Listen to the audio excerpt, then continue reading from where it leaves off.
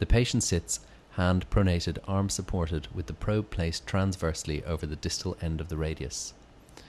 Lister's tubercle on the distal radius is identified. Extensor pollicis longus lies on the ulnar side of the tubercle, and extensor carpi radialis brevis on the radial side. Movement of the thumb identifies extensor pollicis longus.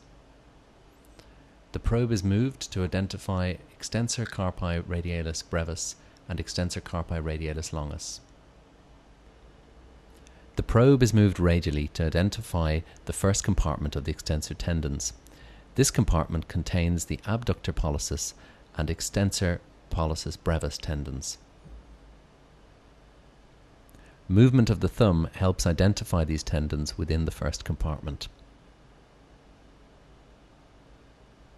The probe now moves towards the ulnar side to identify the extensor digitorum and extensor indicis tendons in the fourth compartment. The fifth compartment contains the extensor digiti minimi tendon located above the radioulnar joint. Movement of the fingers identifies these tendons clearly. The probe is now moved medially.